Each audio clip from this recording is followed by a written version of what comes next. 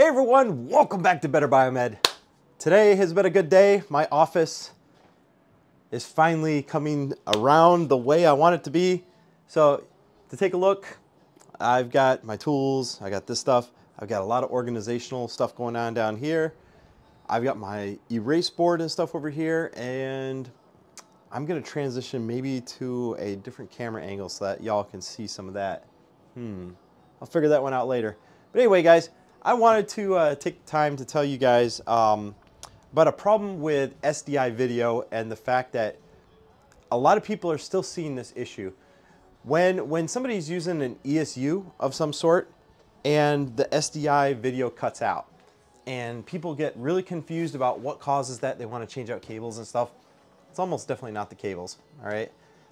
It's almost definitely not most of your hardware. I've seen this problem probably about 3 or 4 times throughout my entire career. Now, I specialize in surgical and more so audio video systems, and I have been called into this problem many times before. So it is something I'm very familiar with. The problem actually comes from your endoscopic camera. So here's what happens. SDI it's a digital signal, but it uses like RF frequency to transmit. And when you know it, a pulse from an ESU is also an RF frequency. And all it takes is a little bit of induction from one signal to the other, and that digital signal that was RF no longer exists. So what happens is your video will black out. It blacks out because black is no data. So what it is it's interrupting, and it's sending out like a chirp, which confuses your video system. It loses its negotiation, and you lose your video signal.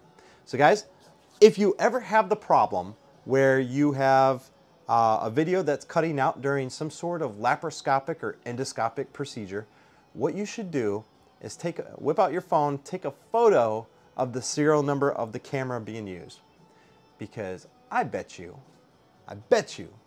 that camera is the common denominator between the video outages that you're seeing throughout your department. What it is, they take it and it goes and gets processed, comes back out into another random case, so another room starts doing the same exact problem. I've seen it many times. It's almost always the camera. Somehow, some way, it lost its shielding capabilities, and the leakage from the ESU signal is affecting the camera, and it drops out your video. There you have it. SDI video issues with your ESUs, and I've seen it many times, guys. So check those cameras. I bet you that's your problem. Thanks for watching.